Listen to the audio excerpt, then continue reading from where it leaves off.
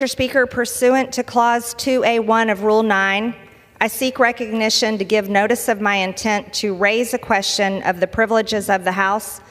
The form of the resolution is as follows. A resolution censuring Representative Rashida Tlaib for anti-Semitic activity, sympathizing with terrorist organizations, and leading an insurrection at the United States Capitol complex. Whereas in May 2019, Rashida Tlaib said that she celebrated the Holocaust and felt a calming feeling when thinking about the genocide of millions of Jews. Whereas in 2020, Rashida Tlaib retweeted an illustration with the caption, "From the river to the sea, Palestine will be free." And this Palestine Liberation Organization, PLO slogan, has been adopted by Hamas and calls for the elimination of Israel and death to all Jews. Whereas in September 2022, Rashida Tlaib, as a member of the Congressional Progressive Caucus, displayed her disdain for Israel, saying, "You cannot claim to hold progressive values, yet back Israel's apartheid government."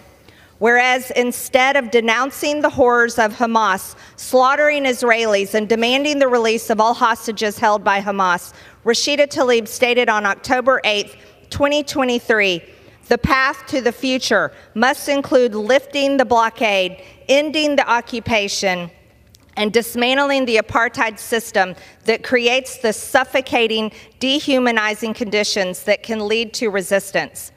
Whereas Rashida Tlaib exhibited her hatred for America by reposting a message on October 12, 2023, blaming America for allowing the deaths of Palestinian babies at the hands of Israel. Whereas Rashida Tlaib led an insurrection at the United States Capitol complex on October 18, 2023, which put members of Congress, their staffs, and Capitol visitors in danger by shutting down elevators, stairwells, and points of egress while obstructing official business in both the House of Representatives and the Senate, including a Senate Foreign Affairs Committee hearing. Whereas the insurrection led by Rashida Tlaib was organized by Jewish Voice for Peace, which the Anti-Defamation League calls a radical anti-Israel activist group that advocates for a complete economic, cultural, and academic boycott of the state of Israel, and that believes Israeli policies and actions are motivated by deeply rooted Jewish racial chauvinism and religious supremacism. Whereas members of the Southern Poverty Law Center, a far-left nonprofit organization, were present at the insurrection at the Capitol on October 18, 2023. Whereas several insurrectionists at the Capitol belong to a group messaging chat called Global Intifada, which is the Arabic word for rebellion or uprising, and refers to a series of protests and violent riots carried out by Palestinians in Israel during the last century.